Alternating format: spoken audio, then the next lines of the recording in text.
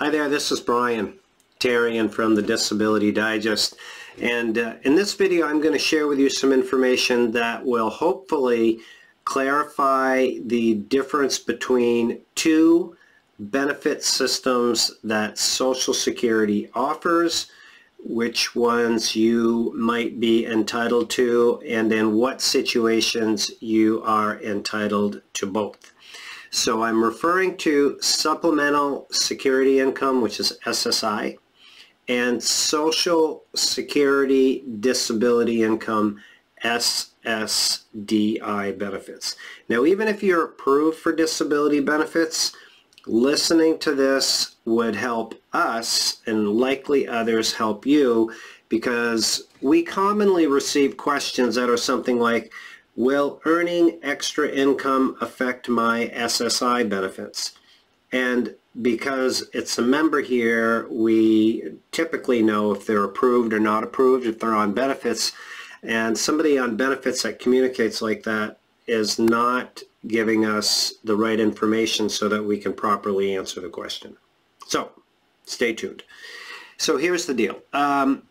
SSI, or Supplemental Security Income, is a assistance program that is for those that have not worked but meet the medical qualifications for support through the SSI program. And when one is evaluated for their SSI benefits, unlike SSDI, they're looked at, their assets and their resources are looked at. So I'm going to put the links that I'll refer to around this page so you can come in and take a look at those. But in general, as an individual, if you have less than $1,500 worth of assets, or as a couple $2,500 worth of assets, then you would qualify or could qualify for SSI income, which is some monthly income and health insurance. I'll get onto that in a moment. But on this website right here, you'll see at the top here, what is income. So you can have some basic income, like very little income, but any income above these limits that you see on the screen right here are counted towards your amount. So if you're earning $1,000 a month, then it's likely that you're not going to qualify for this program. So, but what it doesn't factor in for income is things like tax refunds, home energy assistance, any other resources that you're given, like grants and food and shelter, things like that, to sustain yourself. So the SSI program is really another version of it, is referred to as welfare, is for those to just give you some basic support.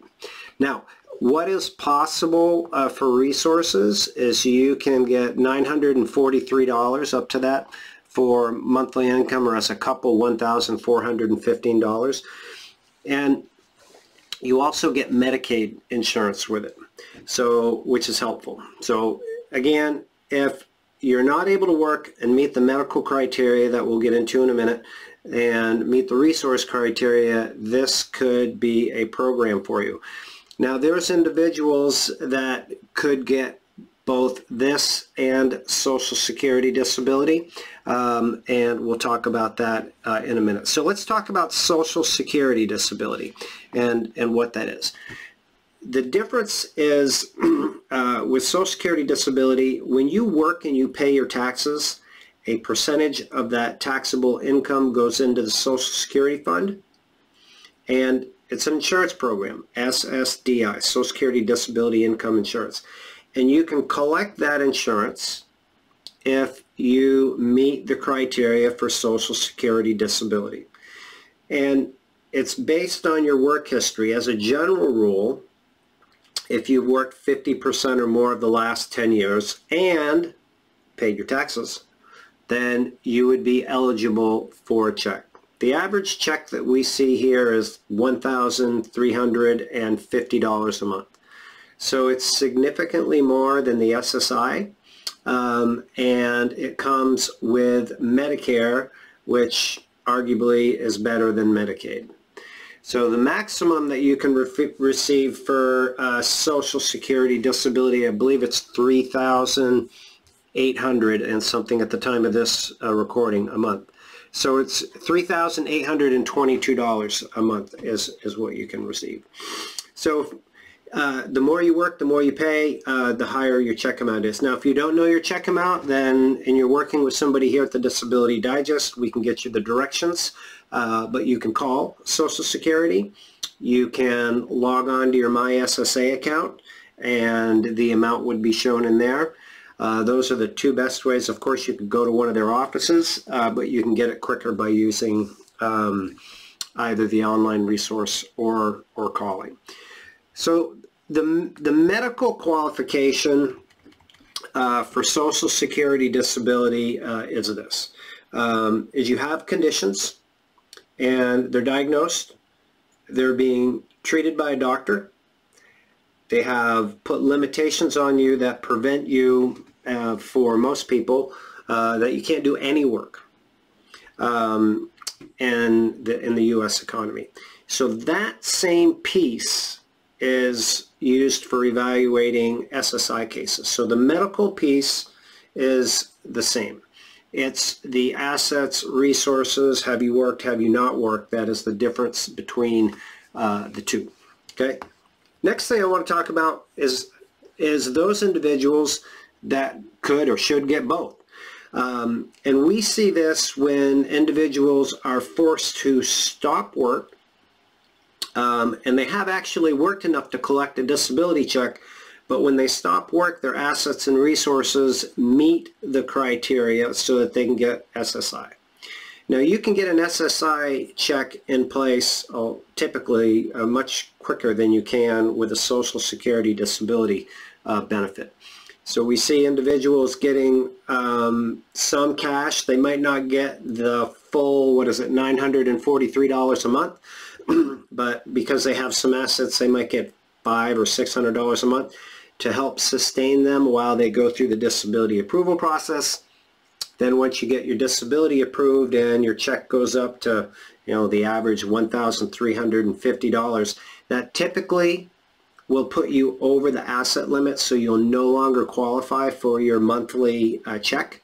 Plus you likely receive back benefits that will also put you over the resource limit.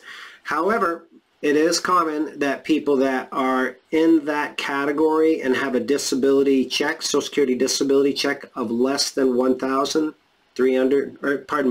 have a disability check of less than $1,500 are able to keep their Medicaid part. So here's the difference. With Social Security disability, you get Medicare. With SSI, you get Medicaid.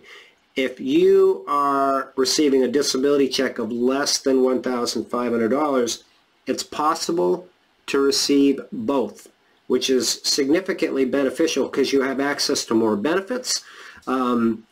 We've covered that in a bunch of other videos. So maybe you're approved and you fall into that less than $1,500 and you haven't pursued it. You probably should pursue it. We can help you evaluate the differences here.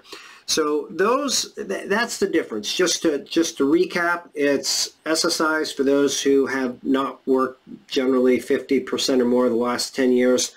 Stay-at-home moms, unfortunately, put themselves in a situation where they're vulnerable to this, and something happens. And then, so that's the SSI piece.